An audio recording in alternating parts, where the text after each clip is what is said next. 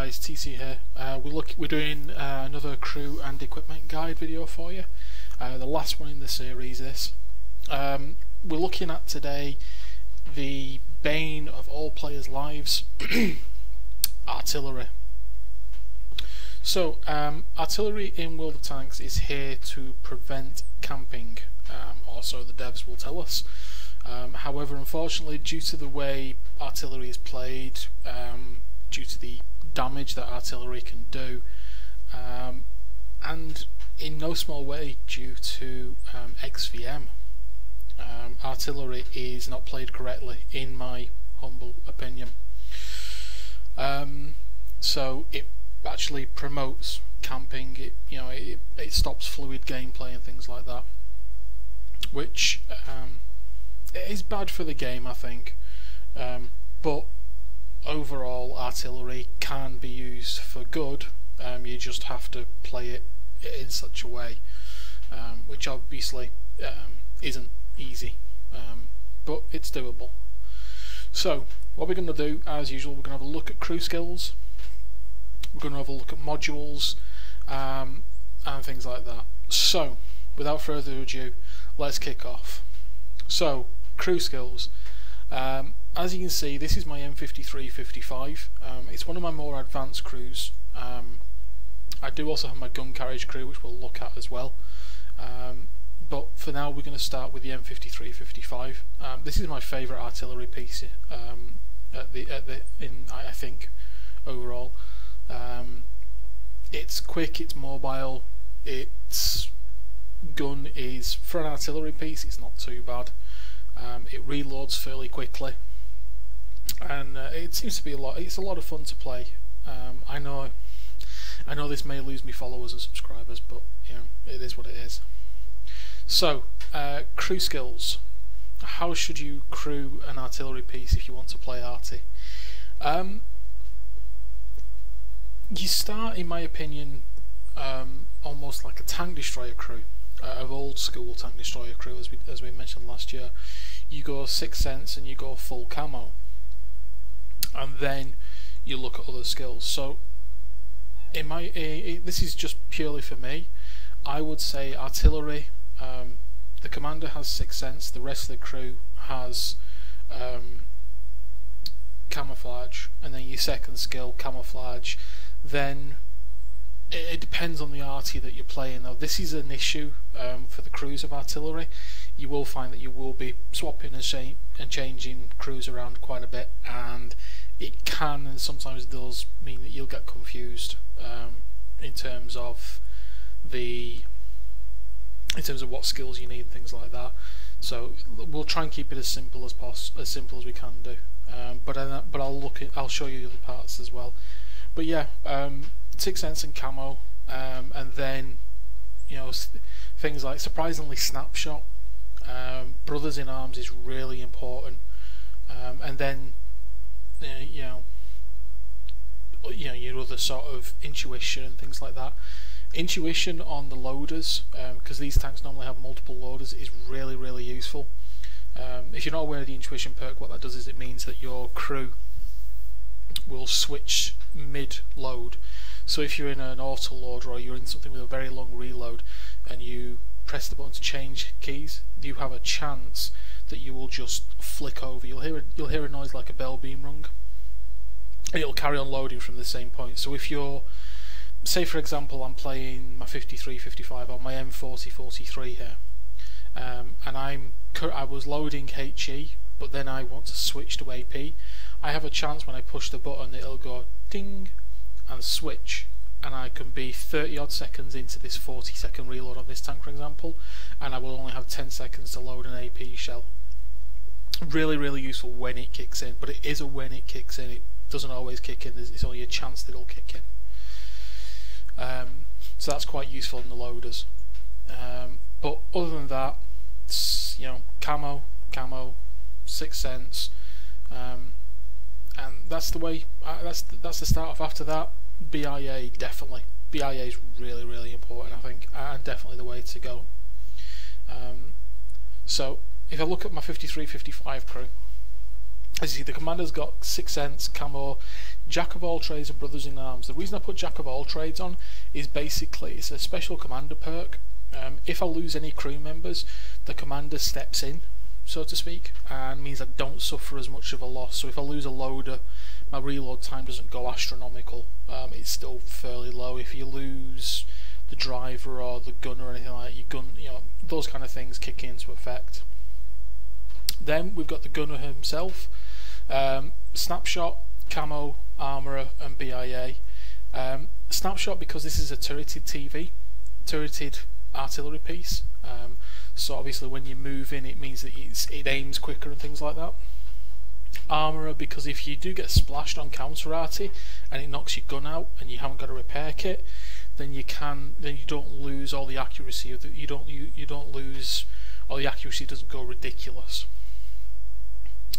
The second gunner, this has 2 gunners. I've gone with Deadeye, Camo, Snapshot and BIA. I've stacked Snapshot twice on the gunners on this and gone with Deadeye. Deadeye doesn't stack, if I remember correctly. I'll have to double check my facts on this. I don't think Deadeye stacks. So that's why I've gone with Deadeye. So I get more. I get increased module damage, and then Snapshot obviously. So it just when you move in and re-aiming, it should re-aim a little bit quicker. The driver, I've gone with clutch braking, camo, repairs and BIA. Clutch braking just so it turns quicker when you're moving around the map to aim and things like that. Camo, because camo. Repairs, because repairs. And BIA. Technically I could switch them for other skills, I think, maybe firefighting or something like that, but I figured repairs is as good as any. Then I've got my loaders here, so as you can see I've got safe stowage, camo, repairs and BIA, and on this chap I've got camo, repairs, intuition and BIA. I will be looking to stack intuition after I've completed BIA on this crew. So that's what I've used. Now my gun carriage, as you can see, is a full female crew. Please don't hate me. It was just I wanted a gun carriage for pre the changes to tier 10 clan wars. So as you can see, we've got the Sisterhood of Steel in effect. Then we've got 6th Sense and camo, snapshot, camo, snapshot again, camo repairs, and then both of these girls have got intuition, and I'm working on safe stowage on them, and we've got 100% camo. So that's how I've set my crews up.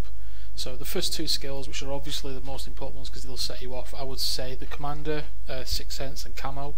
The rest of the crew's first skill is camo, and then the second skills are ones that help you with, so snapshot as you move into re-aim, safe stowage or intuition, depending on how many loaders you have, so that you don't have to wait through your long reloads and things like that. And then just stack camo, and then just stack BIA or the equivalent. I think that is the right way to go in my opinion.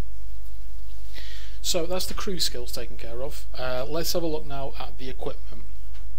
The equipment varies depending on whether the tank is an enclosed one, like this one, like the gun carriage in the 53-55, or whether it's open top, like the Lafoof here. As you can see, no roof on the turret. So if it's enclosed, such as the 53-55 and the gun carriage, or Bert the Avenger, then what I tend to run is a rammer, vents, and a gun lane drive. You may ask why I don't run a camo net. I don't run a camo net because I don't really see the point of running a camo net on an arty piece. If you play an artillery properly, you don't stay in the same position. You shoot and scoot, as they call it. So the camo net is pretty much null and void, in my opinion. So you do everything to maximise your aim time, your reload time, and just the general performance of the vehicle. Obviously, as you can see, this is a 36.5 second reload, and I've got a 45.9 second reload on the gun carriage. Open top vehicles, as you can see, you can't run vents, so you do run the lane drive and the rammer, and then a camo net. I basically run a camo net because I can't find anything else in the list that could be of use. I know a couple of people who run spore liners to protect against counter Arty. I know some people also mount binoculars on them, so you get better view range to spot scouts when they come in to get you. I think running something like that can be counterintuitive though, because if you run binoculars and you spot a scout before they spot you, it knocks off 6 sense on the scout, so they're going to know you're nearby anyway. So, you know, I don't see the point personally myself. I can understand why, but I don't see it as beneficial to myself. So for me, my two main ones will be a lane drive and a rammer. Lane drive so it aims quicker, rammer so it reloads quicker. And then if you can mount them, vents, because that just knocks it on a bit more for you. Or if you can't do that, a camo net. So that's my view on one of the most hated tank classes in the game. As you can see, I pretty much have aced all of my artillery. I'm sorry. Before I had the PC I currently work on at the minute, I didn't have a PC that allowed me to play anything much more. So because of the top-down view of artillery, you do actually get a better FPS. So people will actually play this if they can't play normal tanks.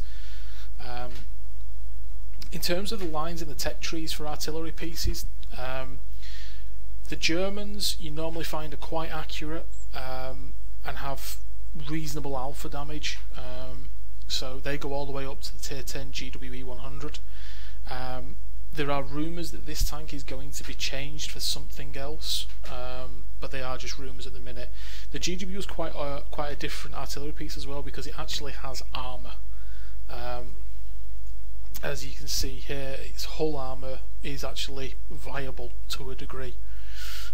So the flavour for you for the Germans is up to about here. The GW Panther, they're fairly quick, but they don't have very wide gun arcs. The PZSFL 4B here is an odd one, because it actually has a turret that turns quite wide along with the GW Panther. So they're quite different, but you will find that as a whole they don't have a very big gun arc. They take a while to aim, but the reload isn't too bad. Your Russians are very strange. They've up to about here. They're fairly quick on the reload, they're fairly accurate, and they've got fairly good range. The SU5 has quite a short range, but think of it more like a tier 4 Burt or tier 4 Bishop. Then you've got the SU8, 41-1, 51, 14-2 and the 212A. These all have quite long reloads, do a lot of alpha damage, but don't have very big gun arcs. So you have to be very wary that with the Russians up to tier 9 and including tier 9, they don't have big gun arcs, they have very long reloads, they're not very accurate, but when they hit they do a lot of damage. And then you get to the tier 10, the Object 261. The 261 is quite rare because it has a very quick reload for a tier 10 Arty. I think it's about 26 seconds or so. So it reloads really, really quickly for an artillery piece. I know it says 35 there, but people have said you can get it down to 26 or so. And it's viable to fire AP shells from this tank with 360 pen because it is very accurate and very quick aiming.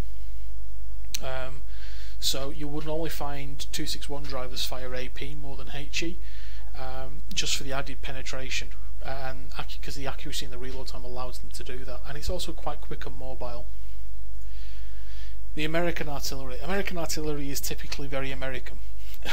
It does a huge amount of splash damage. The T92 has about a 5 or a 6 meter splash range, up to 11.6 with premium. They do a lot of damage. Again, the AP shell from the T92 is devastating. A lot of people have succumbed to that. But along the line, they're not quick. They're reasonable reload speeds. A lot of big alpha, not very accurate, but big splash. French artillery. The French artillery I'm finding is very low splash, quick aiming time, low damage. So they're more of a DPM artillery piece, if there is such a thing. The batch at 55-58 is very rare because it has a 4-shell autoloader. It takes 80 odd seconds to 72 to 80 seconds to reload, but you do have the benefit that it's an autoloader, so you can fire 4 shells in quick succession and do a lot of damage very quickly. I think it takes about 4 or 5 seconds to reload each shell in the clip, which most tanks can't actually repair the tracks that quick. So if a Bat 58 Arty tracks you and you don't have a repair kit, you're not likely to survive unless you're in something with a lot of hit points, but even then you're going to be very crippled at the end of it.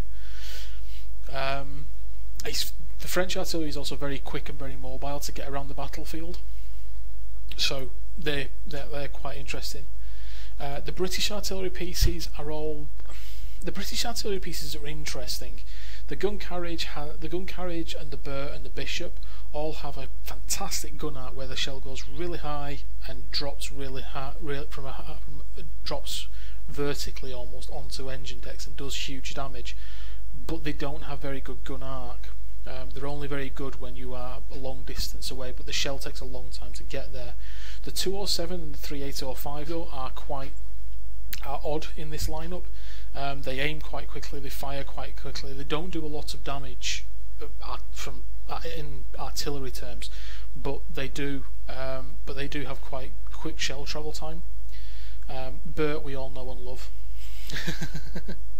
And the Bishop is quite trolley at the minute, but that is due a bit of a change in the next patch, I understand. So that's the artillery in the game. That's my review. Hopefully it's helpful to you, and you can, if you play artillery, you can use it to your effect. If not, I know it's not the most liked one, but hopefully it helps you. But anyway, guys, hopefully I'll speak to you soon, and any questions at all, just drop them in the chat. I'm quite happy to help, and I'll catch you later. Bye, guys.